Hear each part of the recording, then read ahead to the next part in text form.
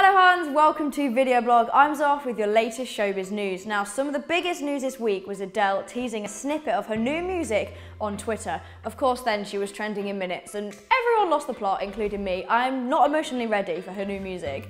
Today I'm joined by Video Blog's freshest face. It's Zof! Yes! My first day. Super exciting. It's so exciting. I've had a great time. Not broken anything. So good. It's good. Yes. Yeah. But why don't you tell them what we're talking about? Yeah, there's a lot to get through. There's only one thing we can, really. So the Euros final 2020, we saw Italy take home the cup after a very intense penalty shootout. But we've got to talk about people's behaviour across the country. I mean, it's a lot. I haven't processed it yet. No, I think the nation is traumatised. Like, let's not lie. the Brits are a different breed. Like, kind of an animalistic instinct comes out in people. That's so true. Do you know? It's like another level. Like, there's drunk, there's day drinking, and then there's being stark naked in the middle of central London with people taking pics.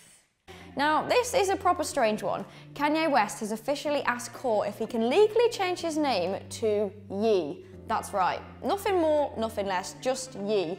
He's been calling himself Ye on his social media for a while though. He first tweeted this back in 2018 where he said, "The being formerly known as Kanye West, I am Ye." But now he's of course taking matters to court, and not just on Twitter.